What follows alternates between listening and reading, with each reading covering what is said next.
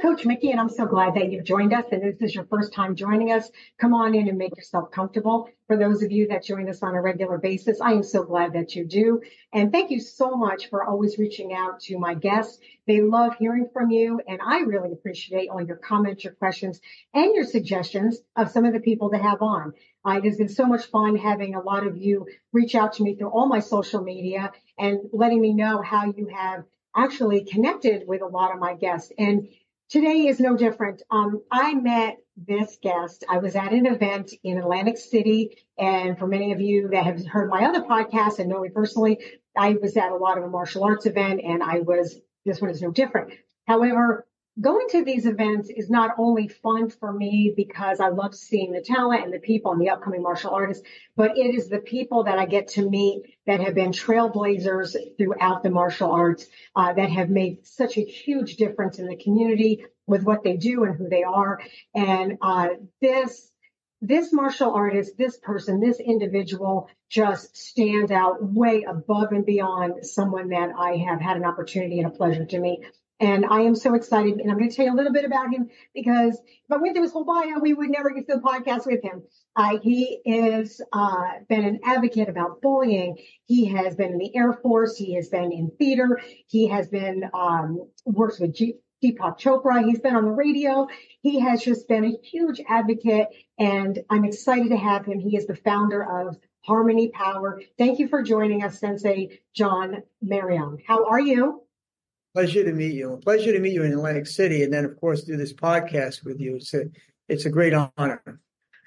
So I'm going to let you jump right in with what you have done, because when I looked at your bio and how you've gotten started, and then you've taken this whole journey with what's happened to you, not only in your life, but what you've incorporated and how many people you have helped, it's amazing. And I don't use that word lightly, but you really have done an incredible amount of things that have helped so many people. Well, I'll tell you, there's lots to share. And I'll just start with, as an opener, I'm the founder of Harmony Power. Like you said, Harmony Power Foundation. I'm the founder of Harmony by Karate as well. Harmony by Karate is a school that I have in Manhattan, the Upper West Side. I've had it for 30 years, full time. Which, in Manhattan, if you have anything for 5 years, it's kind of like a big deal because it's a highly competitive environment. But I've spent a lot of time learning how to compete with myself, and the key is to work on yourself. This is what a lot of people don't realize, and to live in the best integrity that you know how, and to teach that. That's really what it's about, and that's what keeps anything. If you're trying to achieve something in the long term, that's really the way to do it, and to keep things simple. We're not breaking boards and doing backflips and doing all the flashy stuff. So I don't market the flash. I market simple things that anybody can learn how to do. It's like learning how to swim. You learn a few strokes and then you spend your lifetime trying to make that better. So I take that approach, which I find to be, I think I'm unique that way. And I've had some amazing mentors. So I'll start with my childhood. I was bullied severely from the age of 8 to the age of 17. Basically anything you could think about, I experienced. And I was a victim then, but I'm not a victim of any of that now. Just so that whoever's listening in, that's not how I view it. The trauma for me was my power. And every time I want to achieve something, I tap into the trauma. The trauma is a beautiful thing. It's not just like, oh, that happened to me, poor me. I don't know. To me, it's more about what do you do with it, right? So some people take the trauma and they want to go hurt people. Others want to help. I take it to the other. I want to just help. I want to do big things. Because such incredible traumas happened to me that it's like, wow, I live to tell that story, right? But the beginning of the trauma was actually being on the streets with my mother. I spent a few years homeless with my mom, and she had her own struggles, which I keep that private because just to respect her. At least now, I just feel that it's enough to know that a 3-year-old, at the ages of 3 and 6.5, I was on the streets, and I didn't learn the alphabet till I was like 6.5. Because I was not getting schooled and we were in and out of homes. Like being homeless doesn't mean you're in a cardboard box. It means that you're not in a certain place for a long enough time to call it a home. or you're on the floor without furniture, right? And you're cold, or you're not eating, and you're excited because the food truck is outside. You're going to get a banana and a container of milk, and that's your excitement.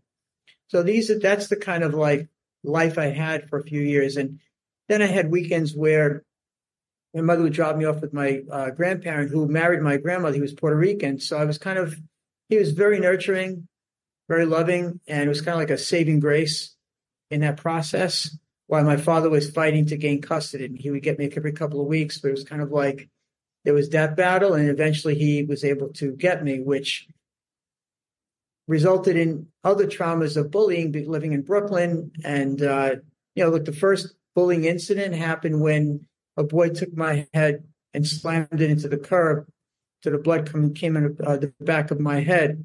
And my stepmother came out with a broomstick, just like out of a movie, but it's the truth. She came out screaming with a Italian woman, crazy. And that was the beginning of my martial arts journey. My dad was already training with the Japanese who came over from Japan. He was training with the best of the best at that time. And he was only a yellow belt, but he was a street fighter, was learning karate. And he's like, look, we're going to make a heavy bag because we didn't have much money. And he kind of took a canvas bag, stuffed whatever he could into the bag. And I was hitting that every day. And I had a certain ritual. He'd have me do push-ups and sit-ups and punching the bag, kicking. And that was my drill. And that same bully that hit my head in the curb, I had to deal with that same bully again. And he wanted to fight on glass. 8 years old, fighting on glass because he wanted to fight. I was like, okay. And I hit the bully as hard as I could, as fast as I could to the face. And I didn't stop. And he literally just fell on top of me because he just got hit so many times. And I thought he was going to beat me up. He just got up and walked away. And that was how I dealt with it. It was violence met violence. Now, that's what worked then. I don't believe in that, even though I went through that. That comes later in my story. So the bullying happened throughout the years. I dealt with some trauma where I'll give you another bullying where I was 17 and somebody who was big enough, a wrestler who towered over me, would bully me, wrestle me to the ground. And I was doing martial arts. I was just so terrified of this large person subduing me and slapping me and calling me names and treating me terribly. So one day, we're amongst peers and he's like, I want to fight you. You do karate, I'll fight you. I'm like, I'm thinking to myself, you fight me every day. Every day you take me to the ground and I'm like crying for help. But he wanted to make a public display of the fact that he's beating up a martial arts person. So my dad said, when they do that, he's wear glasses. I said, tell him to take the glasses off. And now he's got one hand. So he took the glasses off and I hit him so hard and so fast as I could, chasing down a hallway like a lunatic because I was so terrified of this person. Fell down a whole flight of stairs. That was the end of that bully. So these are stories that I dealt with. Like I've been knocked out being bullied where you get hit in the body or like you're lifted and you're thrown into a wall and you black out. That happened to me twice, in these fights. And fights where you're fighting someone and they hit them so much that they're literally soaked in blood because they're so awful. And I had to hit them that much to get them down to the ground. And, but that became the past. Once people knew I wasn't going to take it. And I had that element of like standing up and being a little crazy to meet the crazy. People started being nice. And then I got involved in dancing, which I wanted to learn. And I was terrible at it. Like I had no rhythm. I was like that stereotype. Oh, here's another white guy trying to dance. Like that stereotype that people talk about. Yeah, I was that guy. I couldn't hear the beat. I don't know what I was doing. But when I watched my Filipino friend jump up in the air and drop into a split and spin around and pop lock dance and the girls were screaming, I'm like, yeah, I'm going to be him. I just didn't know how I was going to get there. So I was watching I was watching Star Search and Dance Fever. All those shows are on back then, just imitating what I could see. Learned a little bit from that guy. All of a sudden I started to put moves together because I would use my martial arts with that, kicking and that kind of fun stuff. So I ended up going to a nightclub in the city and I started picking up moves there. And I was like the only person with light skin walking into this place where there's Hispanic and African Americans just dancing. There's where Madonna was discovered called the Fun House. And I had fun in the funhouse, and then created an act. Went to Vegas to visit my mom, who, we had rekindled ties. Over the years, she stayed in touch. She'd send me gifts, and I would see her like once or twice a year. But then I was getting old enough to get on a plane to go see her. And I showed her this dance act that I have. And she says, we got to get you in a competition. I said, there's a top one in Vegas. I want to put you in that competition. So I went with her brother to this competition, stuck me into a club, underaged. And I took second place in the whole city in this big competition. And I realized that I had something special. And I continued to cultivate that, entering talent shows and doing things of that nature. But I was a Bob Hope fan. I loved Elvis Presley, and they were military entertainers. And I said, I want to do that. I want to join the military, become an Air Force entertainer. I had gotten so good at it. And so when I went into my recruiter, I said, I want to sign up because I want to become an Air Force entertainer.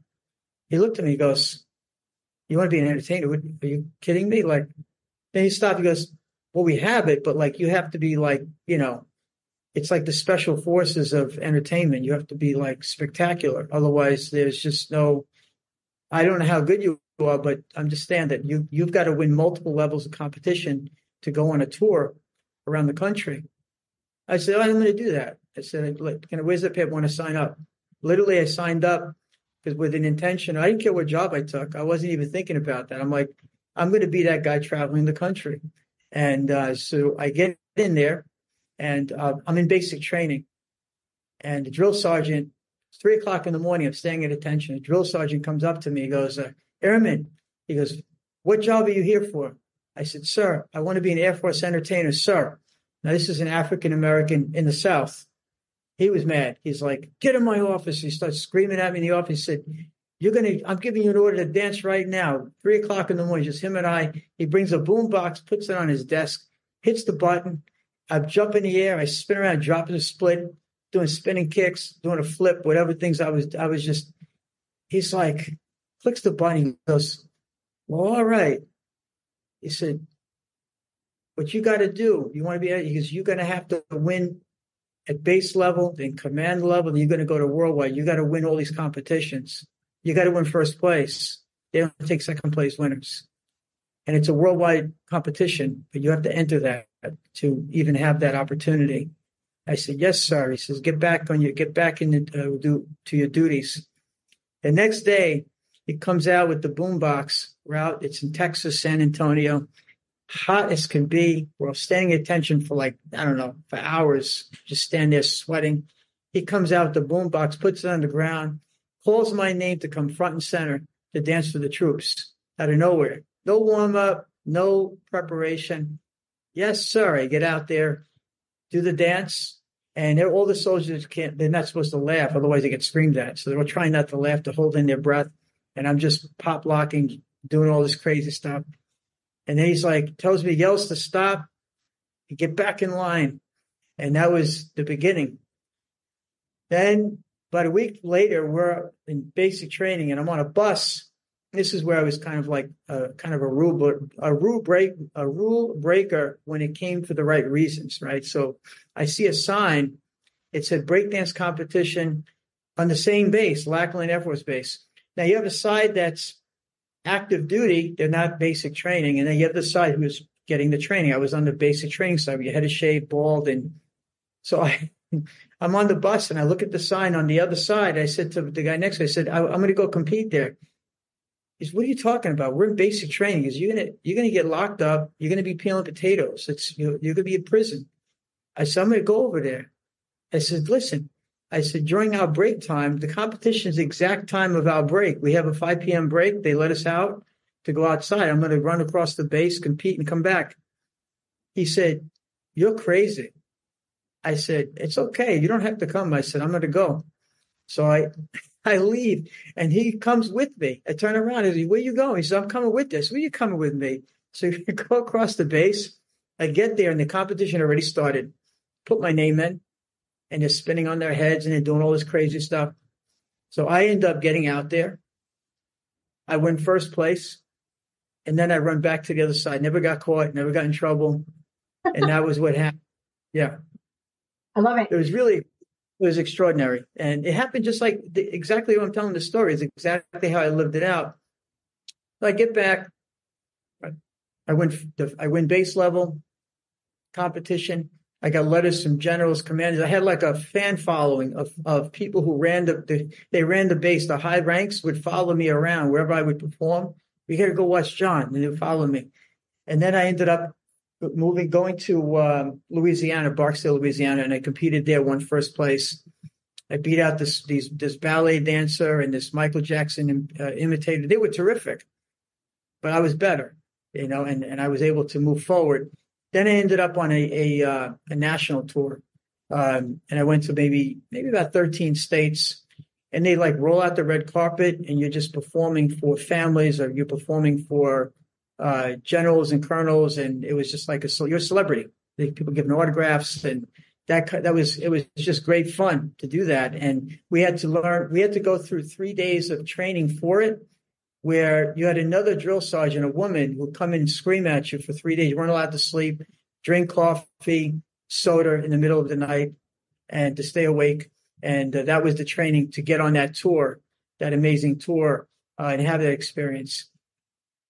So I get out of before I got out of the Air Force, I saw this show called Showtime at the Apollo with Sinbad. And I told my friends, I said, I want to go on that show. And he said, my African-American friend said, there's no way they're going to let you in there. You won't even get on the stage. So what are you talking about? He said, they're going to hate you just because you're white. He said, you won't even get the chance. I said, no, I'm going to go there. So I drove from Portsmouth, New Hampshire to Harlem in New York City. And I went to the Black Music Theater, and I got on this line to go into the theater. And sure enough, they wouldn't let me in. People kept cutting me. So I realized I wasn't in a safe situation. It was getting dark out. So I took my radio, my boombox, got in my car, drove back to the military base, 6 hours. And they said, see, we told you. Why did you do that? That was so I got to see my family, because my family was in New York. So I got to see my family in that trip. But I was mad. And I was mad for a full year. I was just couldn't. As I got out of the military, and they advised, I said, the advisor said, I said, look, should I stay in the military or should I get out? And he said, if I had your dance shoes, I'd get out. He said, John, you're good. Get out. Went back to the Apollo, and they did the same thing again, except this time I took my boombox and I cut the line. I went right to the front. I put it down, risked my life. They're all looking at me. Everybody's angry. I thought I was going to get out, but I got out of there alive.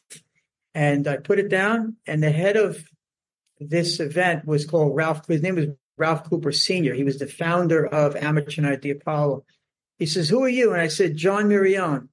Why are you here? I said, I came here to dance. And he said, get it over with. So I clicked the button, and I get up, and I'm doing my whole thing, and and they're starting to stand up. The crowd in the room starts to stand up, and they're screaming, and they're yelling, and they're loving it. And then the music stops, and everyone's saying, go, go, go. They want me to keep dancing. There was no music. And they're just clapping just to see me move. So Ralph Cooper Sr. said, sit down. So I sat down, and he said, you're going to go on Showtime at the Apollo. So I went on. When I went on Showtime at the Apollo, the first round, I get on the stage, had my radio, walking across the stage, and they're going crazy, loving the footwork. As soon as I turn toward the audience, they see my other face. Oh, what's he doing on stage, right? And then they start booing and cheering. And then Sandman comes in, pulls me off the stage. I got pulled off for the first time. Well, some time passed. I moved to New Jersey. I kept training. I was going to go back to the Apollo again. That was my mission to go in there. Went, auditioned again, and I got on the stage. When I got on the stage this time, they started the music before I got on stage, almost like to hurt my act. But what I did was I did spinning kicks, like a helicopter across the stage. I did 1, 2, 3, 4, and I turned around, dropped into a split, and I stood up, and I looked at them, and they went, whoa, and they just stood up, And then I started moving my hips and the woman is screaming and then the men are going crazy and everybody's just like, and then I walked off the stage. I didn't finish the act. I literally stopped what I was doing. I walked off and I was in tears.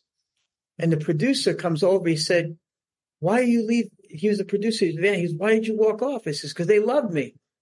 I did it. He said, we're going to put you on Showtime at the Apollo, which was a televised event. Was seen all over the world. So then when I did Showtime, I went out there.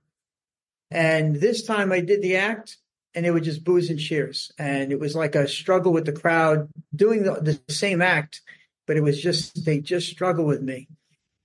And then I went on, I came a fourth time a year later. I created an act where I was glowing in the dark because I was the dancer. I was the choreographer and dancer for Club MTV with Downtown Julie Brown. I did 72 episodes. I auditioned for that at the same time as I'm going back to the Apollo for the fourth time. So this act called Neon City, where you see New York City in the background, all glowing in the dark. I come out there with this baseball cap and this fluorescent outfit. That's in a time where neon became the colors. I was the guy that brought that to MTV, the colors, and then all of a sudden it was all over the world. And the Apollo went crazy, and at the very end, the house lights went on. Then they saw my color of skin. They were like booing and cheering again, but I still did it, and I still proved that there are those who loved me, didn't care, and there's those that still have those issues. But it was a beautiful experience because it led to Harmony Power later on, where and also my martial arts career. I was teaching while I was dancing. I was teaching martial arts on the side, private lessons. I was teaching for Capitol Records in Manhattan. I had schools like these little satellites I was teaching in. I brought martial arts to the vertical clubs, all the vertical clubs in New York. I was the first to pioneer that.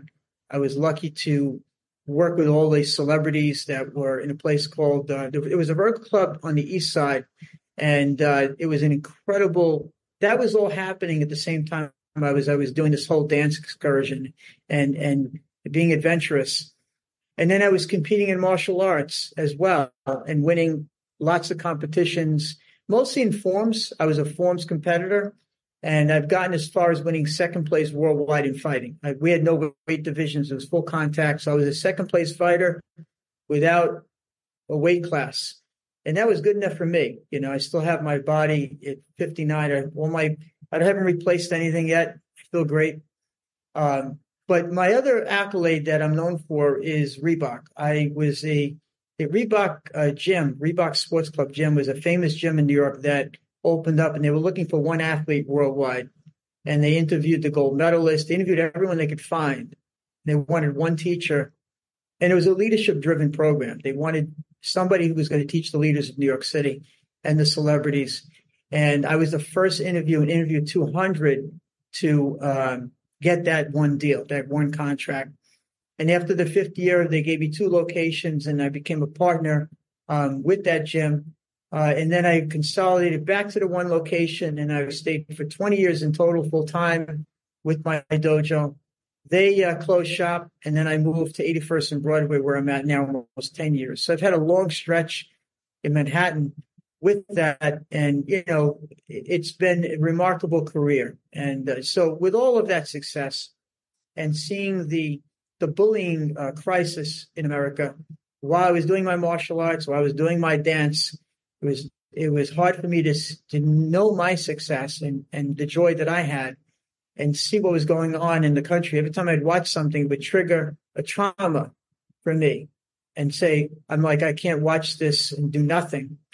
So I hired a publicist, and I traveled the United States out of my own pocket into the worst neighborhoods, going into the schools to see what was going on.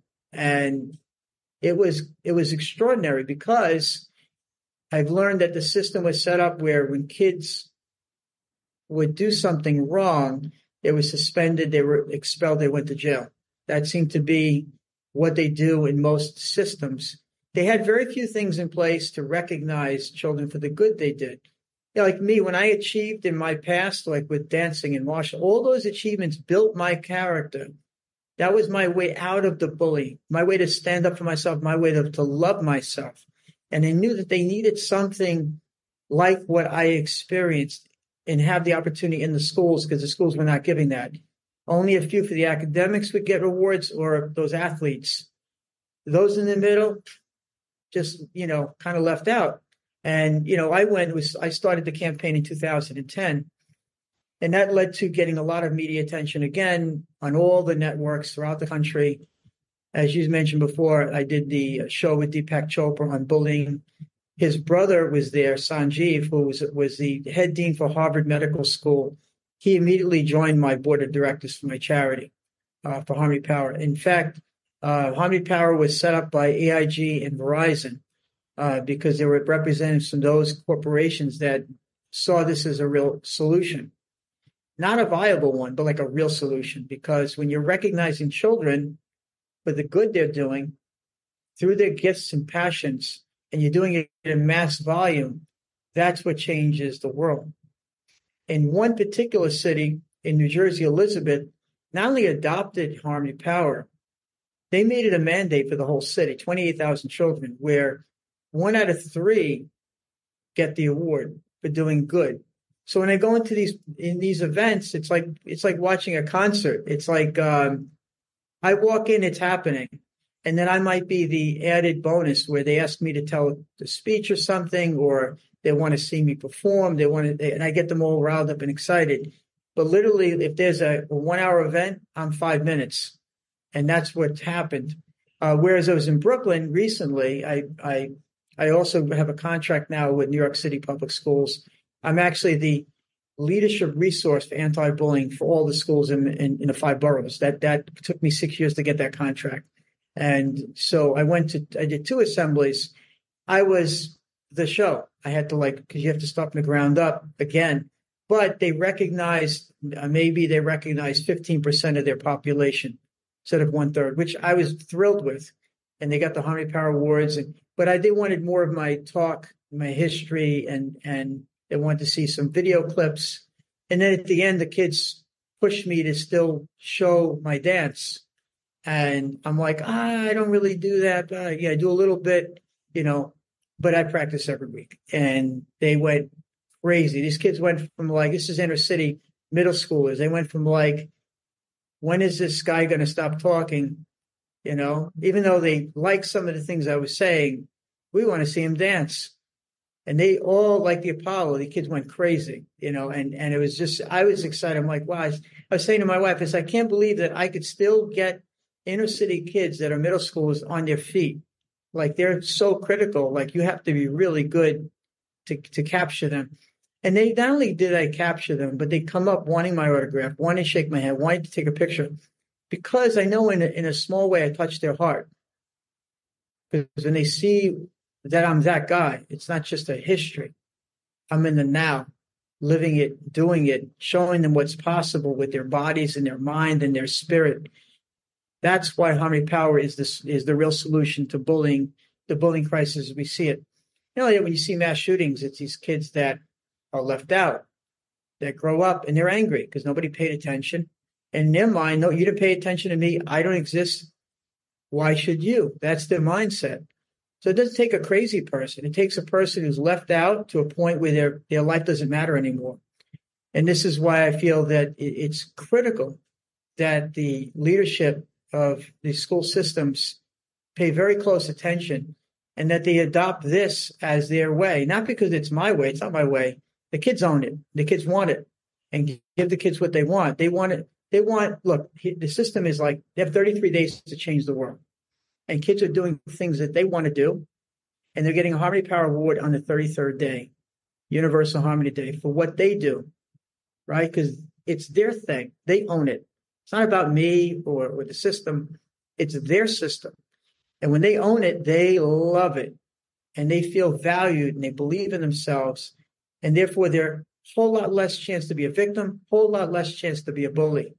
Because if that's the new culture, the new way of working with the youth, we have a great future in front of us. So tell me what the program involves. Because working with the kids, you're saying that they're doing it their way. So when you go in and work with with these schools, what do these programs actually incorporate so they can actually either get these awards, but also it's making this huge change in these kids' lives? Well, I mean, they're doing what I do. They get on stage, except they're singing, they're dancing, they have artwork plastered across the walls with peace, love, kindness, respect. They're expressing who they are. They're doing rap music, they're doing poetry. There's no end to what they can do to express. It's the way they express to each other, but they're doing it in a positive way, and they're sharing it to each other. That's And they're great. being recognized for coming out of their shell and being who they are. Some express pain. They come up there and they're angry about the world and they're expressing it because no one listened, but now everybody's listening. So therefore, they're more likely to be positive in the long run. And the grades go up because now they love school. They love being in school because now they matter. People are paying attention to them. So it's a win-win situation. Anyone who doesn't do it is foolish. Truly. If they don't adopt the system, look, you call it what you want. Harmony Power is a nice name. And, I can roll this out in an hour or two with any city because I've got it down pat. I just overcome stupid objections. Like people say, well, I understand why we have to recognize the children. We already have this program. And I said, no, are you recognizing the 70% that are being ignored? Probably not. That's the issue. So it's more about convincing the administration. There's a lot of great teachers and great people out there doing great things. But if it was so great, we wouldn't have kids out there torturing each other, hurting themselves and each other the way that we do, more than we've ever seen. So if they're hurting each other in the masses and they're shooting each other, we have to do something that is recognizing the masses in a very profound way every year. You have to give them a month out of that school year, like launch into the year that way, and you watch the difference throughout the year. It's like I had somebody come over my house to replace my washer and dryer. This is about 3 weeks ago. I said, where do you live? He said, Elizabeth, New Jersey. I said, oh, yeah, my program is mandated in that city. What is that? He said, I said, Harmony Power. He stopped. He goes, wait a second. He says, my daughter has your certificate on my refrigerator. It's been up there for months. It's been up there for months.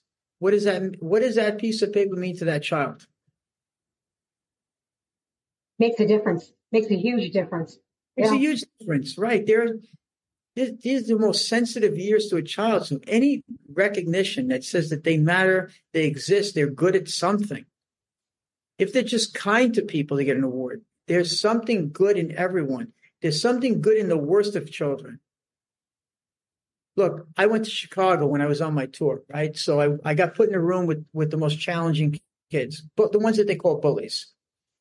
Of course, I had to get tough with them because I can't go in there with fear, and had them all be quiet, sit down and just listen. Then I got to know each name. Then I had these kids come help me. And I said, look, there's a big reward if you help me. They set up a stage. They followed me.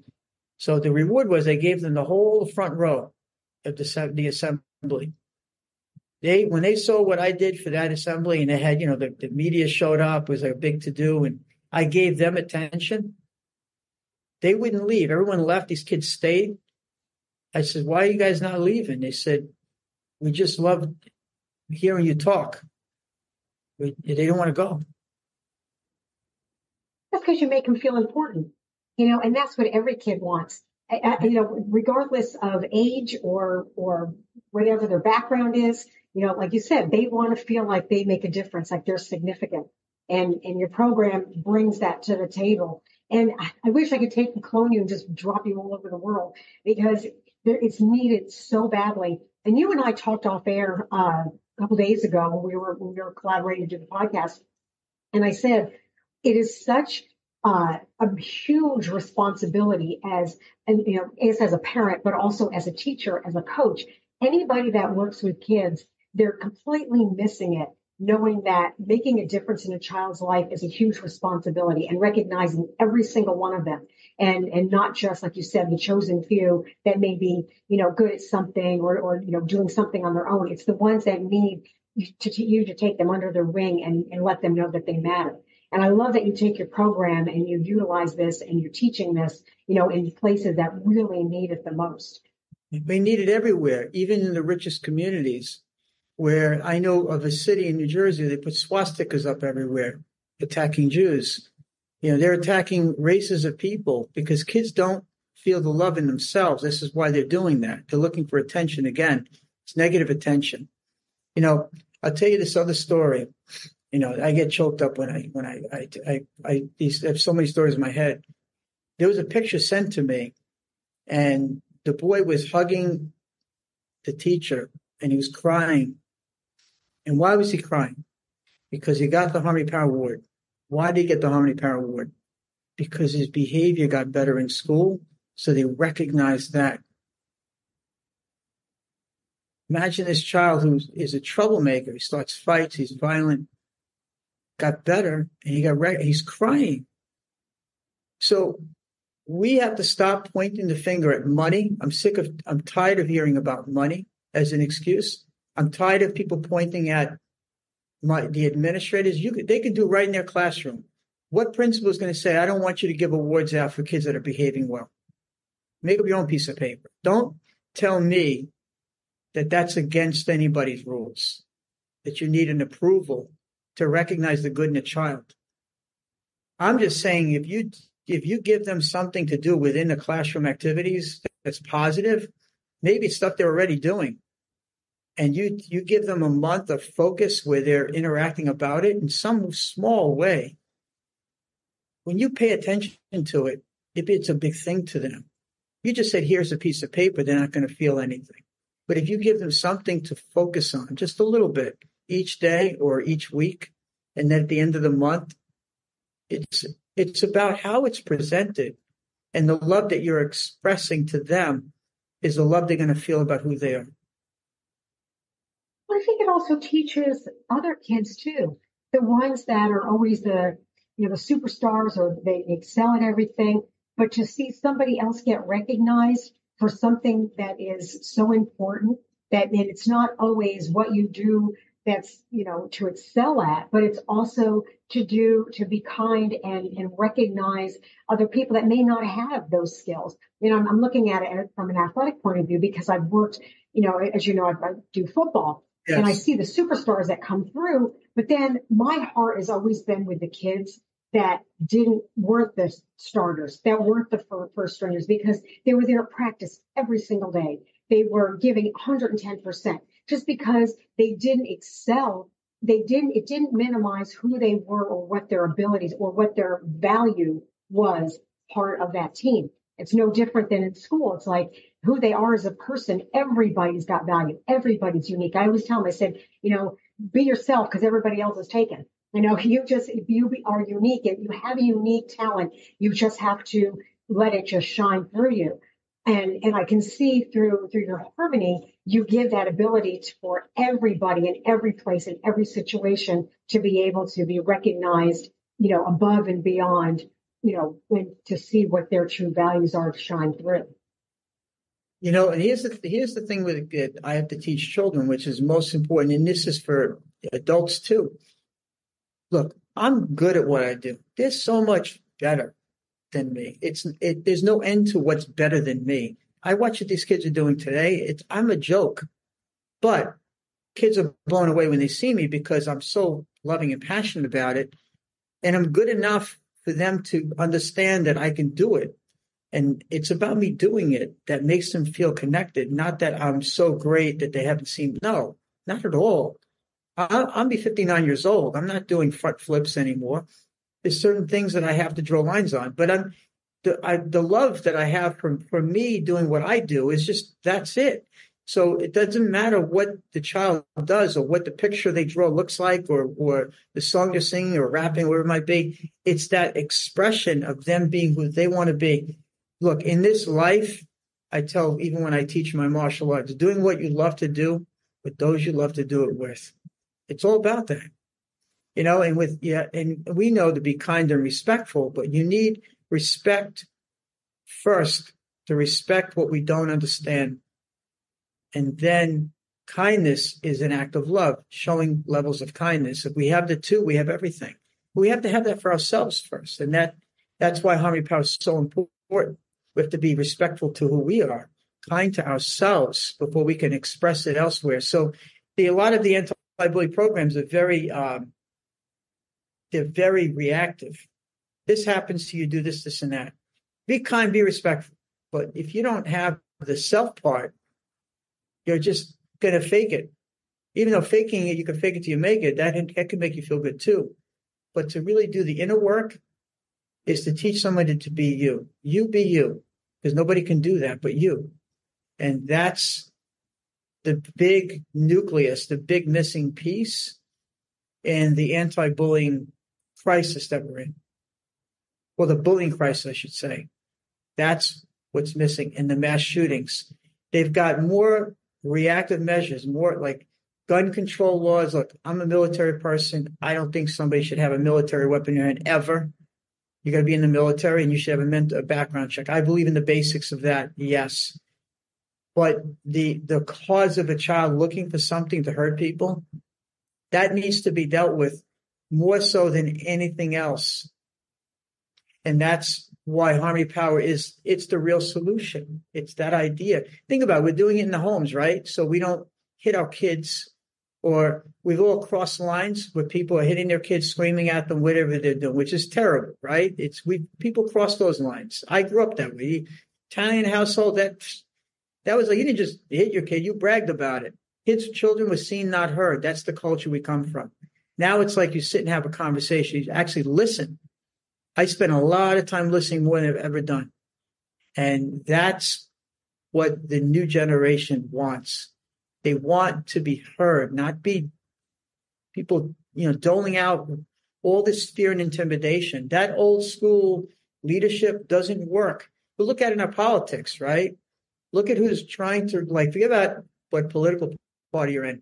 If people are using fear and intimidation or putting down other leaders as a way to get ahead, we know is not good. You can't trust people who do that if that's their methodology.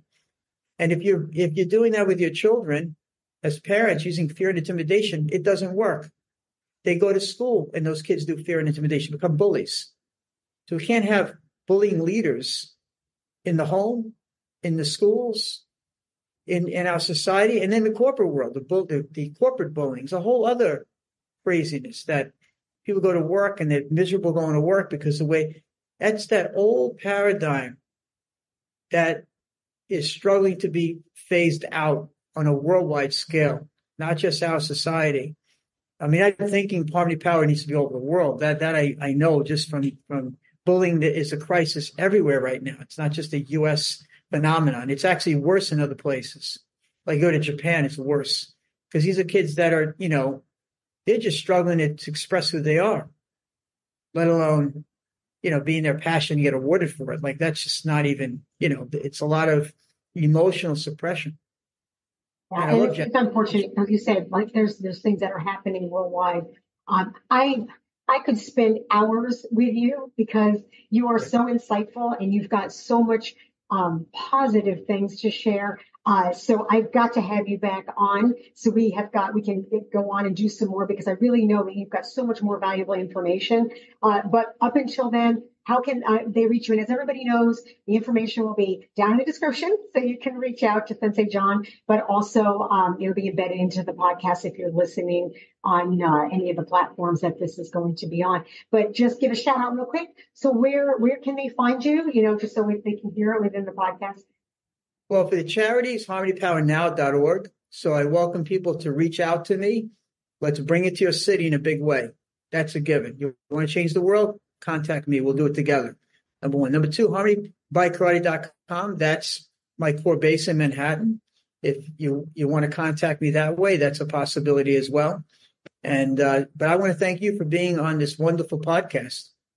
Well, I thank you for being here, and it has been such a gift to have you on and share your information and your story and what you're doing is just, I don't know, there's no words to put on it. I think it's just a feeling, and when you come across or you meet somebody like you, this information needs to be shared, not just where you are locally, but I think globally. And I definitely would like to have you back and share some more information. But thank you so much. I love what you're doing. You are an amazing person. And let's come back. I want you to come back.